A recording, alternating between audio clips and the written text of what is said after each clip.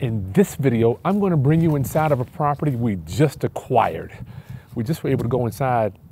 The seller just moved out. We bought it. He didn't want to move out. It was a long story, but I'm not going to get into that. But I want to share with you what the condition of these houses are when we first buy them, what repairs we're going to do to the property, and we're going to go over the numbers so you can see purchase price, rental price, what we're going to sell it for, and all that stuff. And last, I want to share with you what is going to be our exit strategy. How are we going to get out of it? Are we going to hold it, travel nurse, short-term rental, or just flip it and get out of it? All right, let's do it.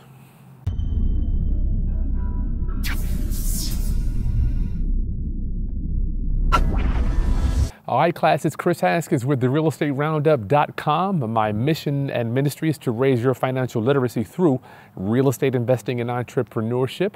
I want to thank my business partner right here, Ron, for working with us today. Thank you, Ron. You're welcome, sir. Ron's always behind the camera. You probably will never see his face, but we're going to work on him to do that, okay? 2022 goals, right? You good? Okay. So round up, I want you to see this neighborhood. Ron, give them a nice pan, twirl it around as I walk here. The street is good. What, is this a private street, Ron, or? It's a private street. It is private. So the Street, city yes. doesn't take care of the HOA is going to take care of this. Correct. Gotcha. So you can see we have pride of ownership. People are taking care of their yards. Roof's good there. Windows are looking good here. The grass is fine. You got cars, everyday ordinary cars. Now what I did notice here, and I want to ask Ron, what's your opinion on the houses being a little close together here? They are close together. I think the benefit is people who don't like maintaining yards. It's not a lot of yard work for a beginning couple or first-time homeowners, or maybe even elderly, older couple as well. Yeah, I think you're right. I think people are getting away from doing a lot of yard work, including myself. You got a big old yard, don't you? I want to get away from it, actually. I'm over it. All right, let's go inside, take a look at what we're going to do and the condition of it when we bought it. Oh yeah, let's go back to the office and go over the numbers real quick so you can see the purchase price and all the stuff, all the numbers. So let's go over the numbers together so you can kind of see how we determined what our offer was going to be and what we kind of saw before we bought this deal. Now remember, Ron walked through this property when the guy was still living in there. So there's a whole bunch of stuff that we're seeing now that you're getting ready to see that we didn't see, right? All the furniture and clutter was in there, covers up a lot of mess. So let's go over the numbers so you know exactly how to evaluate your next deal. And we are deciding we're going to go ahead and keep this property for a flip. We're going to fix it up and sell it at fair market value, at full market value, right? So the ARV on this one was 350, and you got to know what ARV is, after repaired value. That simply means what we can sell it for. You got to know it. The purchase price is what we bought it for was $245,000. So I think I borrowed $200,000 on this deal. We maybe brought 30. We brought the rest. I borrowed like $200K from private lenders. Remember, we do not use banks, right? We borrow money from ordinary mas and pas to finance our real estate deals, right? And you can do the same. It's going to take a different mindset shift. But I'm not going to, if you want to learn more about private money, let's go ahead and do that. Go to that video right there. That video is going to explain how private money works and how it differs from hard money, okay? So the reno on this one, what we thought, right? Remember, you can only, when you make an offer on a property, you don't have all the answers because you don't know what's behind the walls. So this is what we thought it was going to cost us going in, right? So what this reno is going to consist of: kitchen 3,000, roof 6,000, HVAC. The HVAC unit was bad. 5K, paint 3K, 2 bathrooms. Luckily, we're going to try to salvage those tubs. And let me rewind. The kitchen here, that's going to be keeping the existing cabinets. 2 baths, 4,000, flooring 5, termite. There's some termite damage in the garage there. Plumbing and electrical fixtures 4K, and appliances 1K. I'm going to give you a tip. Do not install refrigerators when you're doing these flips, okay? Leave that for a bargaining tool when you go to resell it. If you put the refrigerator in there from the top, then the buyer they're already calculating that in their offer. Say for instance, let me give you an example. If you're selling a property for $200,000, right? Somebody makes you an offer with no refrigerator. They may just take the house for $200,000, no fridge, right? But if you're selling it for 200 and then they make an offer for 195, right? And they want to say, look, we want a refrigerator. You can charge them another 1,000 or 2,000 to put that refrigerator in there. That's going to cost you a thumbs up. Hit that like button down there. And if I'm pouring into you, Roundup, as we pass, my real estate Roundup homies, we passed 94,000 subscribers. Thank you. Thank you for helping me extend my commitment to raising your financial literacy. Oh man, I love you. Thank you. Okay, so hard costs, quickly. Hard costs on this one are going to be roughly 21,000. What are hard costs? Realtor fees. Generally speaking, realtor fees are 6%, right? So that's 21,000, but I'm going to give you another tip. What we use is something called a flat fee listing broker. You're going to have to use a broker. That way you can cut that realtor fee in half and just pay 3%. You can pay 3% to the realtor. So out of this, we're only going to be paying $10,000 in realtor fees. That's going to save you a ton of money on the resale. And it allows us a little cushion for our profits, right? So the interest, we're paying about $5,000. Maintenance, that's going to be upkeep. People may have to cut the grass, utilities, just keeping the place clean after we list it for sale. Taxes and insurance, $2,000. Closing costs, we got to pay closing costs to buy it and to sell it. $3,000 in this crazy market we're in right now, Roundup. We ain't paying no closing costs for the buyer. Now, years ago, I was paying my closing costs and the buyer's closing costs. Won't do that no more, right? We're done with that. So all that right there, it rounds up to be about 21,000 in fees, okay? All right, so you're gonna take your ARV, what it's worth, back out your purchase price, your reno, and your hard costs, which will give you your profit. And I didn't put the profit down there. Let's go ahead and put that. That's roughly 350 there. That's roughly, okay, that's 50K. All right, so we're looking at about a 50K profit. And then now all this is approximate. All these numbers here, approximately 34. All my hard costs, approximately 21. It could go up or down. That's just the nature of real estate, okay? So I hope you're understanding how we make offers so we can help you get out there and make your next offer on your house, okay? Let's go inside of this property. You know what, Ron? I forgot to ask you about the exterior. What are we doing out here? It looks like we got some rotten wood going on over here. Yeah, so the exterior, we have a little wood rot around the garage door. What's this from? Good I think it's water damage. If we look up, you will see the corner where the window is.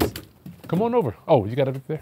Oh, I see. Yes, I think you can see it coming. Come over here, Ron. You can look right through the soffit there, right up through the ceiling. Yeah, so I think, yeah, roof? So the roof, actually, sheeting is missing and shingles are missing. Mm-hmm.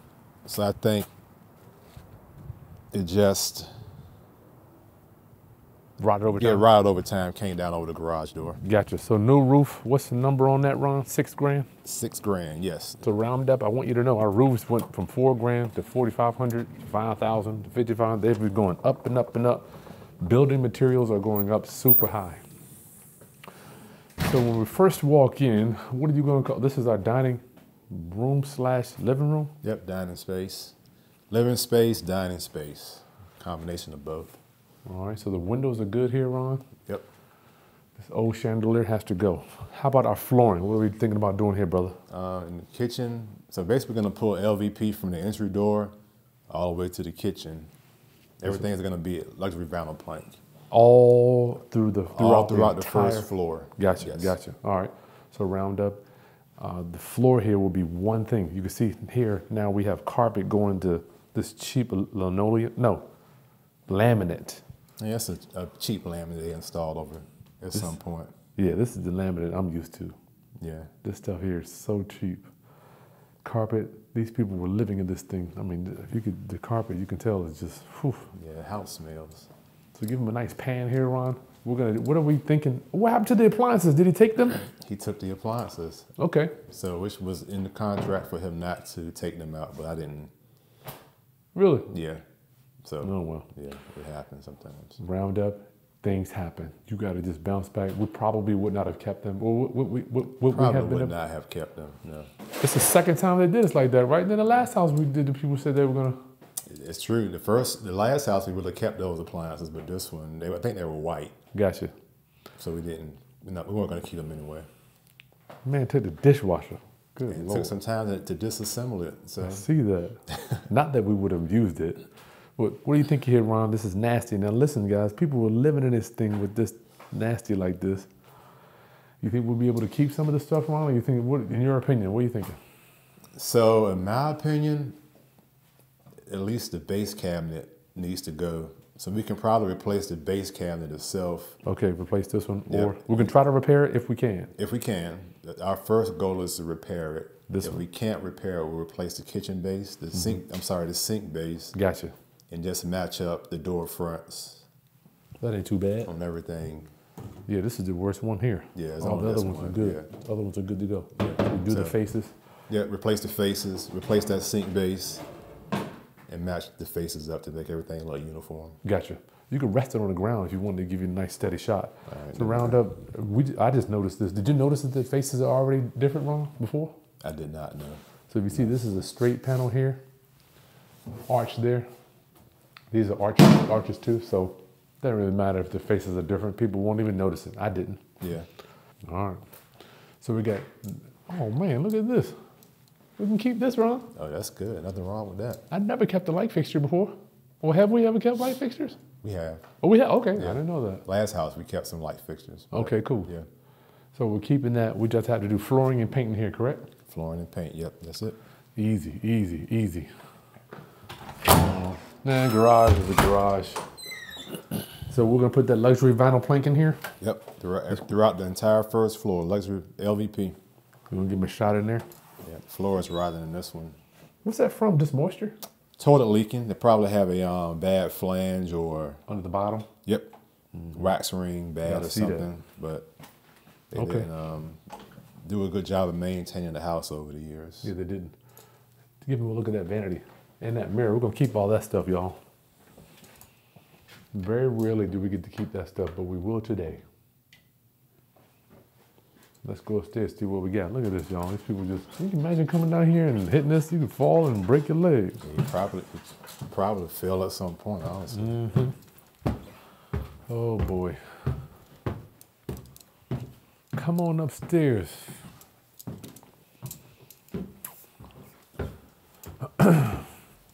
I tried to get in here before the guy moved out, but couldn't get inside. So the bathroom, this is our communal bathroom. This one is, you can see round up cabinets, bustitoed. So Ron, you think we got to get rid of this whole thing or? Yeah, we can't save any of this in this bathroom. Just get rid Tops of it. and cabinets and Got it. vanities both need to go. Both vanities, okay. How about this tub right here, Ron? Resurface the tub, so we should be able to salvage the tub. Okay. Now, how do I get a red tub, Ron? What makes this tub go from tan to red?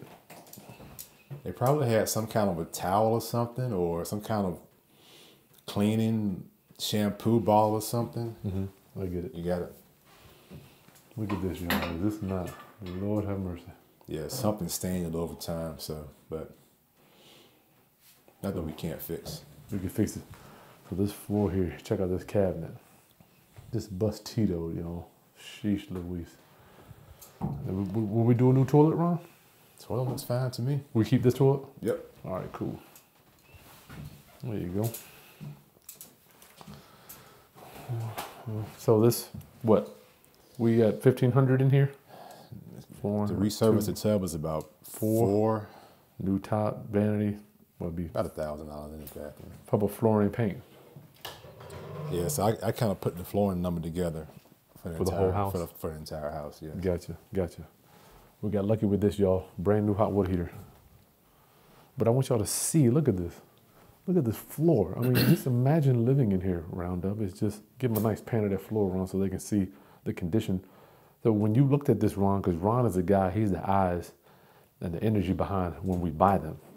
No doubt you didn't see this nasty because of the stuff that was in there. Yeah, the house is pretty full, so you can't really get a good visual of how bad the flooring was and how bad everything was in the house because they just have so much stuff in here. can't even see it. So this is our primary bedroom.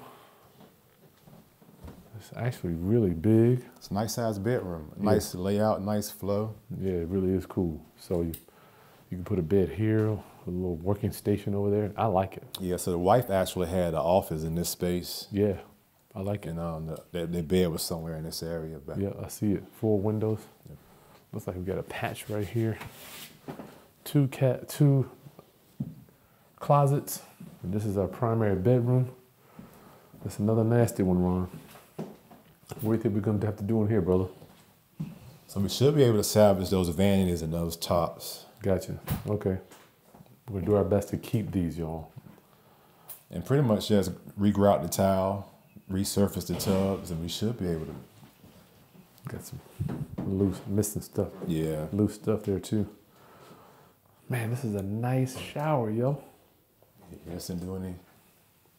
Nice shower. Can you imagine not taking care of this? If you got a house like this, you better take care of it. There you go, brother. Here, Ron, give him a pan from over there so they can see this tub. It doesn't even look like this has been used in a long time. It's extremely clean compared to the rest of the house. Yeah. You think? Yeah, people don't usually use jacuzzi tubs too often. You think it works? Okay. It works. It works. So we shall see. Flooring and everything. All right. Yes, this needs floor and paint. Did you get a shot of the floor? Looks like the tiles are coming loose. Stick tile, cheap stuff. Cheap stuff, yeah. What are we going to do in here, Ron? Floor and paint. I'm talking about on the floor. LVP. Oh, okay. And this would be carpet in the bedroom? Yep. Sweet. All right, round up. So listen, if you want to sell us a house, we are in the Hampton Roads area. We buy property. We do joint ventures with other people. And if you're looking for any type of financing, there's a link in the video description below for that also. Feel free to reach out to us if you have a house that you just want to get rid of, if you're behind in payments or you inherited a property or just a property that you're looking to sell. Please get in touch with us. Once again, our website is in the link in the video description as well. Subscribe to the channel, hit that bell, like this content, and share with anybody else that you think is interested in becoming a real estate investor. I'll see you on the next video. Peace.